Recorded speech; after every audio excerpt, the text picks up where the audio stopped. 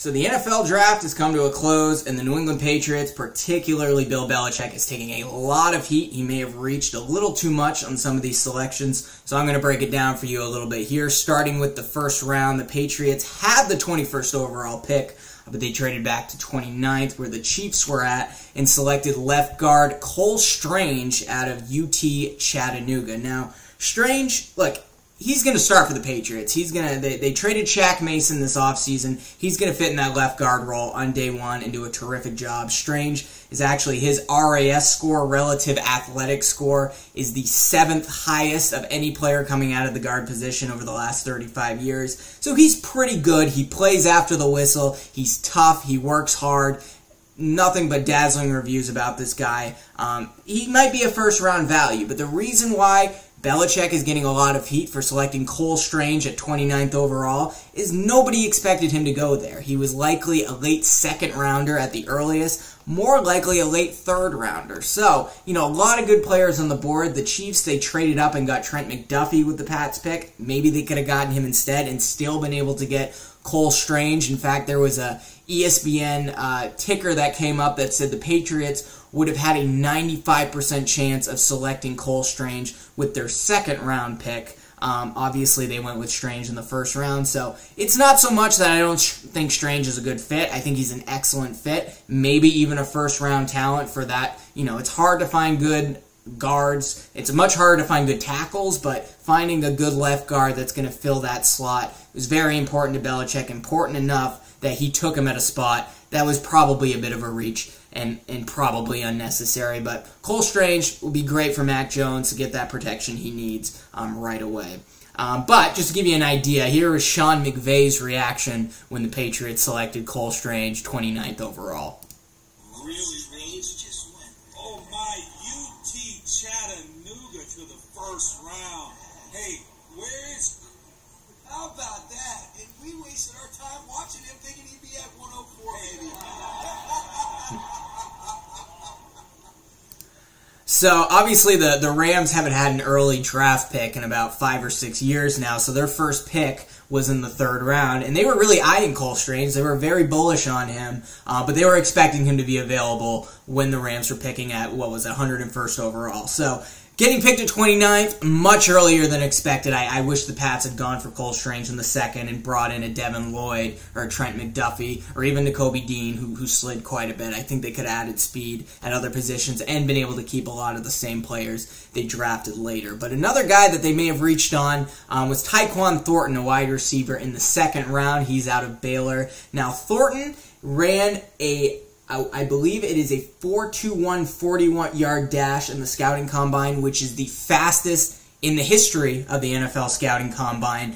Patriots need speed at the receiver position, and they finally have it. Supposedly, Nelson Aguilar was that guy, but he didn't make that much of an impact last year. Defenses, they still stacked the box and were still able to cover all the receivers, which hurt the running game and obviously hurt the passing game too. This guy's going to spread things out a lot more. He's going to be able to beat corners downfield, and the running game is going to improve because defenses are going to have to compensate for that. So I really like the Tyquan Thornton pick. Now he's 6'2", he's pretty tall, but only weighs 183 pounds. Very slender frame.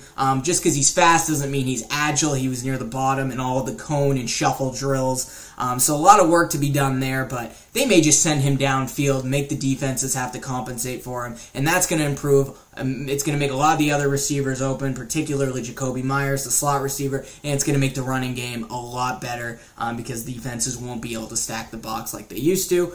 Criticism with this pick, though, Tyquan Thornton, many thought he was a third, fourth, maybe even fifth round draft pick, and the Pats took him in the second round, so maybe another reach. You could have gotten someone in the first round. You could have gotten Cole Strange in the second, and then maybe waited for Tyquan Thornton in the third or fourth. Well, they got him in the second. So a bit of a reach there, but I think he's going to, Tyreek Hill, I believe he was a fifth-round draft pick. This guy's even faster than Tyreek Hill. So if he's, a fraction of what Tyreek Hill is, maybe worth it. Now, another guy who here's a guy I don't think was a reach. Marcus Jones, third-round selection, cornerback out of Houston. This guy's only 5'8", but do not let that fool you. He is a Jonathan Jones-type speedy cornerback. but most importantly, he's versatile. He can return kickoffs. He can return punts. He can even play the wide receiver position. He's basically an inverse of what Troy Brown was at the end of his career. Remember how Troy Brown suddenly became a defender? Well, this guy probably could play offense at wide receiver. Play in the slot, play in the outside if you needed him to. Probably more of a slot receiver, but if the Patriots have some injuries at that position, they could insert him there as well. But, I mean, look at him on this punt return. This guy is quick. He's agile. He's going to be able to cover Tyreek Hill. You're going to have Jonathan Jones, who's another speedy cornerback that can cover those fast NFL-ready slot receivers. So now you got two of those guys between Marcus Jones and Jonathan Jones. Very good at covering those interior slot wide receivers. And then keeping up with the Joneses here, this was a 4th-round pick at cornerback. The Patriots selected out of Arizona State Jack Jones. Now, Jones had some issues with academics, some issues with the law. He played at USC, had some troubles there, went down to junior college before transferring back up to Arizona State. Now, this guy is more of a man defender than a zone defender. The Pats have added a lot of zone-heavy guys, Terrence Mitchell being one of them, Malcolm Butler, who can play zone very well. This guy certainly can play zone, but he can play man there. It's just a little more depth. Especially on the outside for some of those cornerback positions. That's what Jack Jones is. And, obviously there were some issues with academics, with the law. Hopefully, the Pats have taken in some of these players before, and it's worked out pretty well. Some have not worked out well, and they cut him right away. We'll see. But Jack Jones probably would go a lot higher if it weren't for those issues. So I'm excited to see what the Patriots do. He'll be a little bit of a project going forward. And then adding some depth at the running back positions. You have Damian Harris coming back, Ramondre Stevenson, who may have leapfrogged Harris on the depth chart. We'll see. And, of course, James White, more of a third-down pass-catching back. Pierre Strong Jr. out of South Dakota State. This guy can play all of those types of running back roles. He can be a pass-catching back. He can fill for Damian Harris or Ramondre Stevenson. And he's very fast, too. He ran a 4.37 40-yard dash, which was the fastest among all the running backs in the scouting combine. I was listening to Colin Cowherd earlier, who said he was very disappointed with the Patriots draft because they're slow, they're not dynamic enough, and they didn't add enough fast, dynamic guys. I couldn't disagree more. I think they reached on a lot of picks, but the guys they did select were fast and were dynamic, and Pierre Strong Jr. is one of those guys who can play whatever you ask him to do at the running back position. And the Patriots keep drafting running backs every year because they know the turnover is quick. And, running backs, you can often get 2 or 3 good years out of them and then trade them away somewhere. That's kind of what they did with Sony Michel. Maybe that's what they will end up doing with Damian Harris. Or who knows how long James White will last or how long he'll be healthy. So I actually really like this pick, even though a lot of people think the Pats are fine at running back. Adds a little more depth there, which is needed in today's NFL. Not to mention, all the running backs were drafted later in this year's draft. It was not a top-heavy running back class. So there was a lot of really good talent in the later rounds, Pierre Strong Jr. being one of them. And another 4th-round pick, Bailey Zappi, quarterback out of Western Kentucky. Belichick, again, taking a lot of heat for these selections, including this one, because what does it mean for Mac Jones? Are you not confident in Mac Jones? I think he's plenty confident in Mac Jones, but what Bailey Zappi is a carbon copy of Mac Jones. Not the most athletic, certainly not very mobile quarterback, but he's accurate. He gets rid of the football quickly. In fact, he threw for over 60 touchdowns at Western Kentucky. I believe he threw over 6,000 yards. This guy produced in college and is going to be able to step in and challenge Mac Jones on the field. But he also had a high Wonderlic score. He's going to be able to challenge Mac Jones intellectually in the locker room too. And you have to remember, Brian Hoyer, he's not going to be there for very long. And how would you feel if Mac Jones went down in a playoff game and Brian Hoyer had to fill in for him?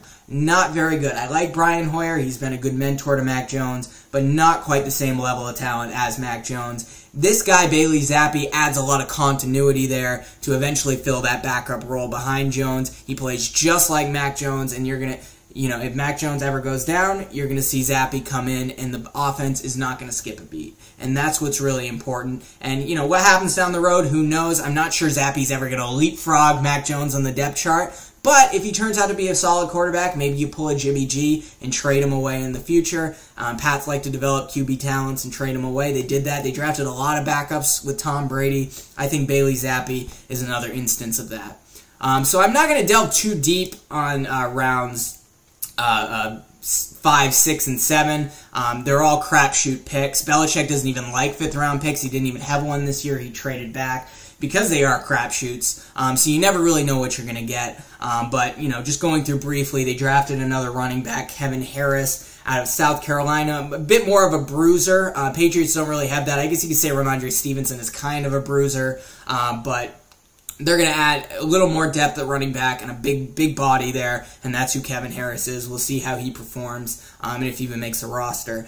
Sam Roberts, defensive tackle, Northwest Missouri State. Not a lot of people heard of Northwest Missouri State, but he won the Cliff Harris Award, which goes to the best non-FBS defender in the country. Kyle Duggar won that award in 2019. So if he succeeds in the same way Kyle Duggar has as a 6th-round pick, I'll be pretty happy with that. I think Sam Roberts at defensive tackle, really the only defensive tackle taken by the Patriots in this draft. I'm pretty happy with that pick as well. Offensive lineman Chasen Hines out of LSU, 6'3", 327 pounds, also super athletic.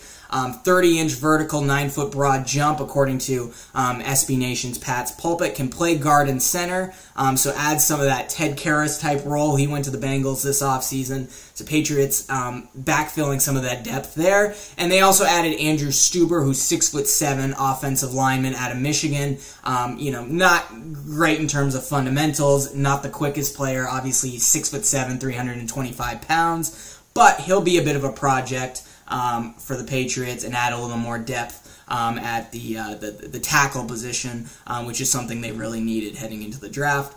So you add a big body in the 7th round and hope he pans out. That's exactly who Andrew Stuber is.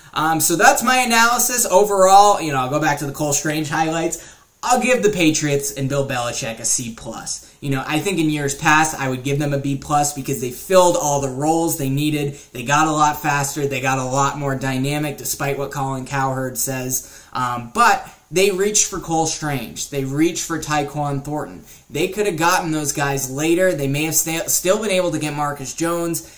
They could have traded back again and still got Cole Strange and gotten more picks. And, the Chiefs got Trent McDuffie and Sky Moore. Patriots could have gotten both of those guys, and if it turns out those guys are significantly better than Tyquan Thornton and Marcus Jones or Jack Jones, we're going to look back and say, well, Belichick, he's at it again. Doesn't have the greatest draft history over the last 7 years. That's why I'm giving him a C+, because it's been a lot of the same there. But you hope these guys fill in all the needs for the Patriots. A lot more speed. I'm excited, though. I think it's going to be a good year. I think the Patriots have a lot more depth than we've seen in previous seasons. Let me know what you think and what grade you give Belichick in the comments below.